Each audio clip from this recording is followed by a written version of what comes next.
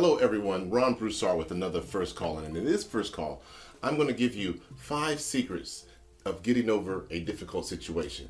Our experience in our journey through life is filled with moments of love, passion, creativity, connection, joy, and laughter. But understand that learning, evolving, and growing starts through life's ups and downs, those experiences that round us out and make us better as a person, both mentally and spiritually. The key is not to let life's difficult situations get the best of you.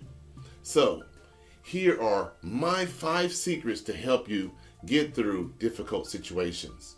First, think about the most difficult situation you've endured in your life. If you're going through something as you watch this right now, how do you feel? These feelings you're feeling, even though you tell people you're okay, quietly affect your thinking, your decision making, and the quality of your life. And we've all faced this.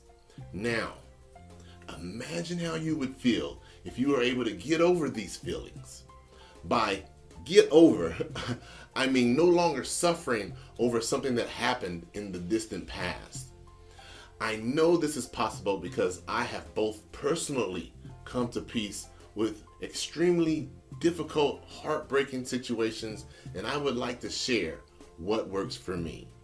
First, practice noticing and then letting go of your ideals. Now, when a difficult situation from your past stirs up that anger, sadness, and all those emotions, it means there's some type of ideal that you're attaching to this that's triggering your suffering. Now, it can be tough to notice this ideal at first, but with practice, you'll be able to see it.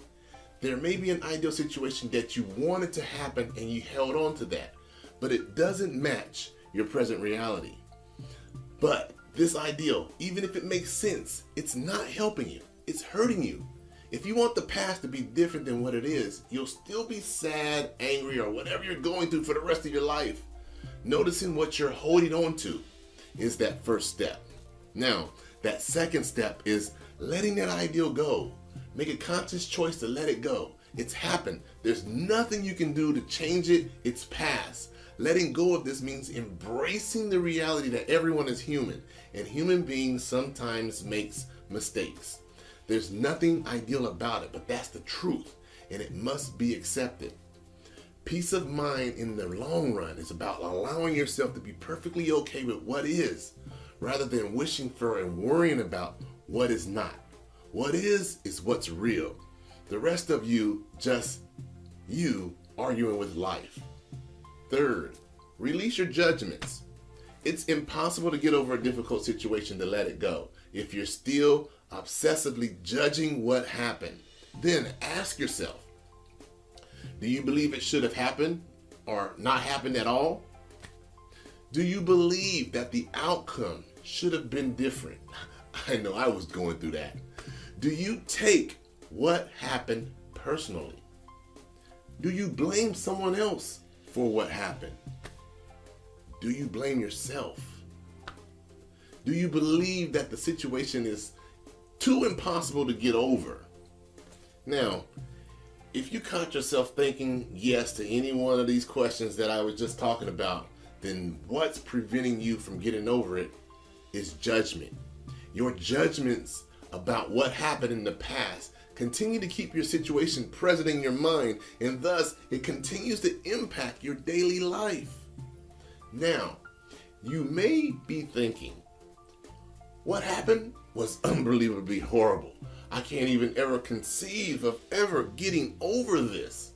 But releasing your judgment does not mean you're pleased with what happened or that you support it, but rather you're eliminating the negative burden you're carrying around by continually judging yourself by it. When you let go of your negative judgments, you automatically replace some of that victim mentality with acceptance and presence. And acceptance and presence together will free your mind. Now, the fourth thing is to find gratitude in the present moment, despite the situation. Happiness doesn't always make us grateful, but gratitude always helps us smile. Now, some people say that's a cliche, but actually it's not. Gratitude, and we've talked about this a lot, is the foundation. And being happy is just experiencing life with a genuine and grateful heart for what you have now in the present moment. Expressing gratitude is so simple, so I know you're asking yourself, how could I possibly make that big of a difference? See, being grateful starts with being present. You can't appreciate life if you're not paying attention to it and you're looking in your past. And the truth is, we make our present situations much worse when we replay difficult past situations in our head. In the present moment, our real situation is rarely as bad as we make it out to be. So, when your mind drifts into the past or speculates about the future, what we must do is just catch ourselves. Look at everything that we've done from that situation until now, the present. Only then can we accept the moment as it is. Remember, this is a real world. It's not an ideal world. And your reality contains a silver lining. You have to choose to see it. And the last thing, and I love this part, is to ensure that you have the right people and the right relationships in your corner. It's happened. It's in the past. Now you really need to realign your relationship with people that's going to be with you through difficult times, and not only when you just have high times. If they have to question your past, then they truly don't know you in the present.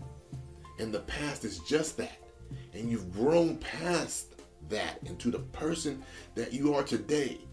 So don't get caught not having the right people in your life when you need somebody to confidant, to talk to share your emotions with. So, the one thing that my 4 secrets have in common is the importance of responding to life's difficulties more effectively.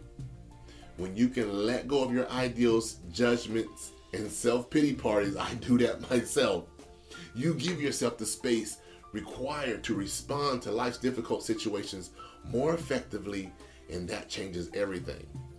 And this can apply to, everyday situations too, not just on life's larger scale catastrophes. Regardless of the situation at hand, when we respond in emotion, we only compound our problems. Taking a deep breath, or 10, or 20, we are responding calmly. So we're able to handle any situation, whether it's an emergency or an unexpected loss or whatever's going on in your life.